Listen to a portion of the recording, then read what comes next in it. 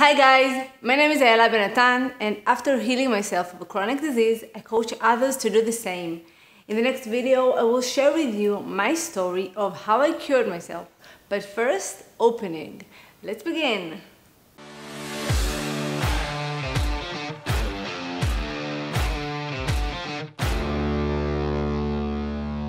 At the age of 15, I contracted Crohn's disease. For those of you who have not heard of it, it is a chronic inflammatory bowel disease. There are many theories, but no one really knows why one person is sick and another person is not. They only know that there is a psychosomatic component here and maybe also genetic. From my point of view today, it is purely psychosomatic. I brought it on myself to get attention and facilitations, as I will explain later. During my many years of illness, I went through a tremendous earthquake. My life was paralyzed in all aspects, socially, romantically, professionally. I remember being sick and in so much pain, locked in my room for ages, always before or after stomach surgery, completely depressed. I would go in and out of the hospitals alone because my family could no longer embrace my pain. I isolated myself, locked in my room for many years and rarely left the house. I was so lonely and voluntarily detached from everyone and from everything. I guess I didn't believe I deserved to be happy. I didn't want visitors to see me in such a horrible and exhausted state. The thing closest to me was my dog. He was my consolation in all this chaos. I believed that he was the only one who truly loved and accepted me as I am. Surely the hardest thing was the loneliness, the feeling that no one cares. I remember how I would hug the pillow at night and cry over this life and the endless suffering. In contrast to most Crohn's cases, where the disease is alternately active, during my 12 years of illness, the disease was very active and very aggressive, accompanied by lots of severe symptoms and surgeries that caused me to pluck my hair from pain and from frustration. As a result of this terrible disease, I also developed depression and severe anxiety attacks. And that's just the tip of the iceberg. So what did I realize 8 years ago that made me completely heal? What did I not understand then that I understand now? What change did I make that brought me here in front of you and allow me to share with you what I went through? I'm here because I know you can heal yourself too. You too can lift yourself out of the ashes and fly wherever you want. Just like the phoenix, which burned itself and rose from its own ashes, this could also be your story. In Western culture, the term phoenix is used to describe people who return and grow after a fall or recover from a difficult situation and return to their glory days. My mission is to pass on my story so that all patients in the world will internalize that your health is in your own hands only. You can heal yourself, provided you learn to understand and believe that complete healing is possible for you as well. In order to understand how to heal yourself, it is important to understand how you created this sickness in you.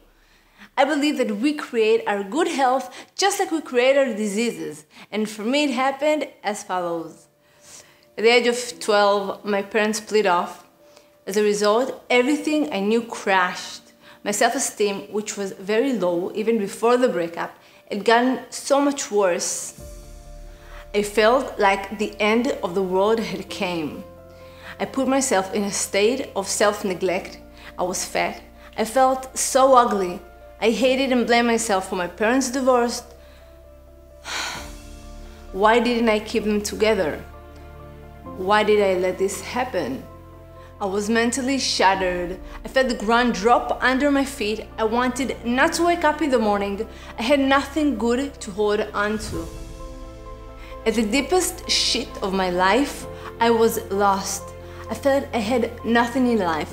No stable ground, no support, no ability to contain anything, no hobbies, and almost no friends. I always dreamed of being thin and beautiful and stunning, and that I would have many friends and many suitors, and that they would all love and accepted me for who I am. But I didn't even love and accepted me for who I am. So this did not come, and I was left alone with all of this shit. I remember how I would come home from school sobbing and crying for hours about my bitter fate. I blamed myself for being fat and ugly. Every time I looked in the mirror, I ran to the fridge to take comfort. As a result, I started a long and creepy process of self-destruction. I literally begged God to make me sick with a disease that would allow me to eat whatever I wanted and stay skinny. At the age of 15, several years after asking to be sick and thin, I left school pretext that I had a stomachache, even though I felt very good. The abdominal pains became more and more real, and this is it. Now I got on the highway of sickness, of which there was no way out. After all, I only wanted to be a little sick so I could lose weight and avoid going to school. The response came in due time. The diarrhea and vomiting knocked on my door, and everything became so real and so big. I became very ill and lost 10 kilos. Yeah, I succeeded! It's been 3 years since I asked to be thin and sick until it materialized. Indeed, I got everything I wanted. I lost weight, I looked like a model, I ate whatever I wanted and as much as I wanted, and vomited and diarrhea, everything. The thing is, I did not link my request at all to this result. I completely forgot my wishes, but in the cosmos it was recorded and materialized in a way I could not even imagine. At the age of 17, after 2 years of endless suffering, of endless tests, of endless hospitalizations, they discovered that I had Crohn's disease, which is a chronic bowel disease whose symptoms are inflammations throughout the digestive system, and also thinness. It is very easy to identify people who have Crohn's disease because usually they are very thin. And that's exactly what I asked for without even knowing about the disease. It's crazy. If you still have doubts, then wait for the next part, where I will share with you what I had to understand and believe in order to heal myself. From the age 19 till the age of 26, I underwent about 60 surgeries. Every time I entered the operation room, I really had the hope that this time the surgery would solve my problem. But not. The treatment was always local, symptomatical, and could not or did not pretend to solve the disease from the root that created it. It is similar to a light bulb in the car. Imagine that you're driving a car, suddenly a light bulb comes on, and you take the vehicle to the garage and they disconnect the light bulb so that it stops signaling. What do you think will happen to this car? The mechanic will probably not think of turning off the light bulb, but will approach the problem and try to solve the matter from the root. This is what doctors do with the help of medications. They turn off the warning lights instead of locating the source of the problem and solving it from the root. You know, I always believed that the solution would come from the doctors through surgeries, medications, treatments. Like, the finger was always pointed at everyone and at everything, just not at me. At the age of 27, after I felt I did and tried everything that medicine had to offer me and nothing really helped, I found myself still with such a severe illness and with so much pain. I was addicted to all of the painkillers and still suffered badly. The painkillers at some point stopped affecting me. It was a nightmare! I haven't slept for months. Most of the time I would cry out in pain, tormented, and not understand why it's happening to me. Why doesn't it pass? I've already done everything and the doctors don't understand why it hurts at all. I was on the verge of suicide. I had no reason to get up in the morning. I didn't work. I didn't acquire any education all these years. I had no passions, no hobbies, I had no friends, no relationships. My life was over, meaningless, empty, yet full of sickness and infinite difficulty. Suicide had seemed like the best option. Just wanted to end this ongoing suffering called life. Until one morning, in a moment of relief from the pain, I heard a voice emanate from within. And the voice said, "You haven't been through all these painful years for nothing. A day will come and you will help a great many people due to everything you're going through here." I heard this and cried tears of happiness because suddenly my life took on meaning and I had a reason to recover. That voice was the voice of the intuition, the inner guidance that each of us has. It is just like an inner GPS. A week later, I heard the same voice, this time guiding me to a book named You Can Heal Your Life. I took it and read that Louise Hay had cured herself of cancer thanks to a change in her belief system and thanks to self-love. At that moment, I devoted myself to my healing as if my life depended on it, because they really did depend on it. After a few days of intense practice of the new beliefs, I woke up in the morning and the pain was completely gone.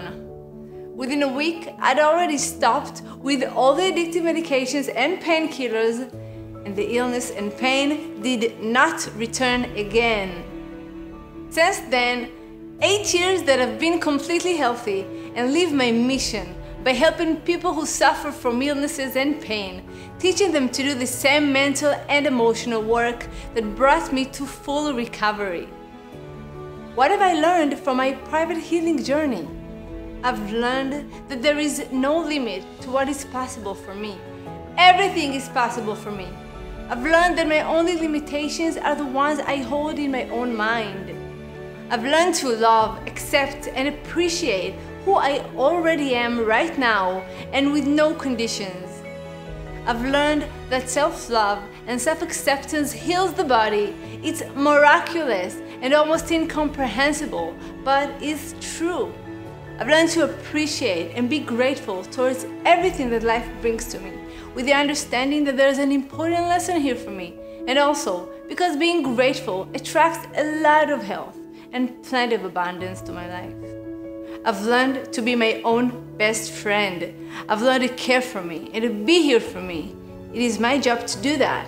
I've learned that optimistic and loving thoughts create health, and negative thoughts create sickness and pain. I've learned that the source of all illness is in the belief that I'm not good enough. I've come to recognize that I deserve to be happy. I deserve to be healthy. I deserve to fulfill my dreams. So that's what I keep getting. You see, we only get what we believe we deserve. I've learned that only I can heal myself. I know that real and complete healing is one that comes from within. It's in your own hands and in your own heart. You can find in you the strength to do that. I've learned to take full responsibility for my well-being, for my health, and for my feelings. I cut off relationships with people who weighted me down and drained me energetically.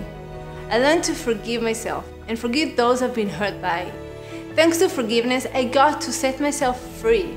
I'm free from the prison of negativity, of guilt and resentment. Liberate yourself. You'll be so much better without it. I learned to create happy and loving relationships with people who inspire me. Baby, I love traveling with you. I love it. Oh, baby. Look. I learned to be attentive to my needs and to do only what makes me feel good without hurting others, of course. I learned to put me at the top of my list. I've learned that my body is a loyal servant, and every single sickness or pain comes to help me to get things. I got so much love and affection, I got a lot of money, I stayed in my bed in my comfort zone instead of living life and facing challenges. I've learned to listen to my body and connect with it. I've got stronger, developed with immeasurable emotional resilience. I found strength in me that I did not know existed in me. I learned to look at the world in wonder, like a baby who has just opened his eyes. I've learned to love and heal my inner child. I've learned that the spirit is so much stronger than the body. I learned to connect to my intuition, to the inner guidance that guides me the most correctly because it wants my best. I've learned through intuition to find my mission in life, which is to help and care for people. I've come to realize how much the world needs powerful people to show the light for those who are still in the dark. I woke up to life after a very long sleep. I woke up with a new identity, to the real inner me, thanks to everything that I've been through. These are my healing insights. You'll be amazed at how perfectly they work, almost like magic. I suggest you go over the insights again and notice two things: which ones touches you the most and which ones you have the most resistance to, was strange or hard to understand the most. Why? Because your healing can come from internalizing even one sentence out of the one that you chose. How can all this contribute to your personal journey? Ask yourself, what am I learning about myself? What is possible for me? What is the next small step that will lead me to full healing? What is the most important thing I have produced here? Which one insight do I choose to work with now? What do I get from being ill? Please remember that knowing it's not enough. Once you choose to apply these insights and knowledge, then your life will take a turn. Success is guaranteed for those who dedicate themselves to their self-healing. Please share with me what inspired you the most here. Click on the subscribe button if you got something out of this video. I was Ayala Benatan and thank you for being here with me. What?